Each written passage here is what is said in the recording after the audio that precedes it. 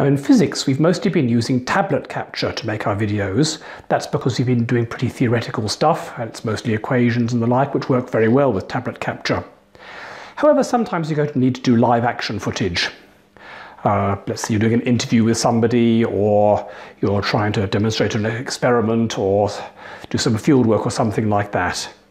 Now this can be done with an SLR camera, a specialist camera, or just with a smartphone. At the moment I'm using the SLR camera in my office at Mount Stromlo. One way to record live action footage is with an SLR camera like this one on a tripod. Another way is to use a smartphone, either on a little tiny tripod like this, or the same sort of tripod that the SLR camera is on. The advantage of an SLR camera is the shallow depth of field and the relatively high image quality. To make it work properly, you should probably have an external light source in front. At the moment I'm just using the natural lighting in my office, so it isn't ideal, but there's almost no end to what you can do to get the best possible video quality. Modern smartphone cameras are actually very good, but they do have a much deeper depth of field, generally speaking, and they cover more of the background and give a rather stranger perspective. Somewhat surprisingly, the trickiest thing about getting video right is actually not the video, it's the sound. You can use the built-in microphone on your camera, as we're doing now, or you can use a microphone like this lapel one I've got on here, which plugs into the smartphone and is recorded separately and then combined afterwards, which is what I'm using now.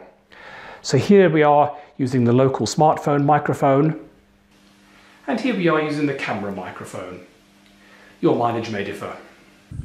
One of the biggest problems with recording outside is wind noise. So it's a pretty calm day here today, but there's a little bit of wind coming through, and you can hear the difference if I'm using the microphone built into the camera as opposed to the microphone recorded on my phone from the lavalier microphone. This of course has the benefit that I can still talk while going further away. Here's what it sounds like when I'm close in on the camera microphone, and here's what it sounds like close in on the phone microphone. Now from this distance, here's the camera microphone, and here's the phone microphone. And even further away, listen to the camera microphone and the phone microphone. Which camera you use also makes a difference to the image quality. This is a view with my smartphone camera, whereas this is a view with my SLR camera. I think the difference is quite obvious.